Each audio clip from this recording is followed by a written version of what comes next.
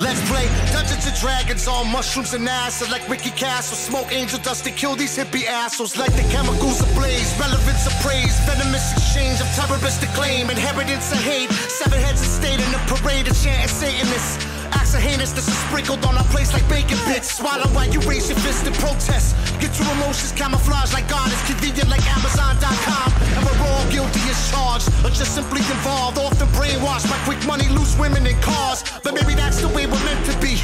Ignorant mutants for nukes, trapped in a matrix ruled by shooters in suits. I think we're more than that, our quarterback. Time to clean our house and take our corner back. Put a message in the music, this is more than rap. Or at the very least it could be and it should be. So I gotta pay it forward because I learned a lot from Chuck D and Henry Rollins. College was an empty promise for me. Music's influence was way more honest to me.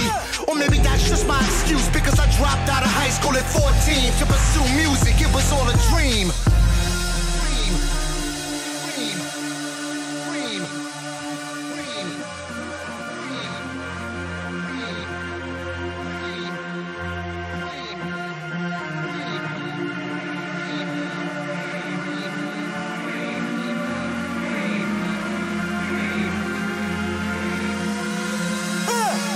Living is still from the worst movie ever's worst scene. Antagonist stand proudly in the stench of all the dirt sheen. Looks like God and forgot to take their happy pills again. Scream! Cause every shice and eater from your nightmares getting top cream. Mud is the name you've been given. Shit is for dinner. Your average beginner might want to take a fetal position. I feel that. Nothing's promised but static and dirty conscious. Or waking up like the dawn is the start of another problem. That's real fact. Trust me, the dust of this type of functions you have it to sit there grumble while dummies run a discussion. So I'm a master of the number down, drown a voice of choice. Every drug and fan, they got attention for me. Desperate to avoid the noise. And I never learned a fucking thing except I don't know fucking shit. All that I ever had was madness and I luck to get the chance to spit and I'll take that. Cause by my calculations, that's as good as any day job. Thought I told you that I'm fucked. Why you surprised I always stay hard?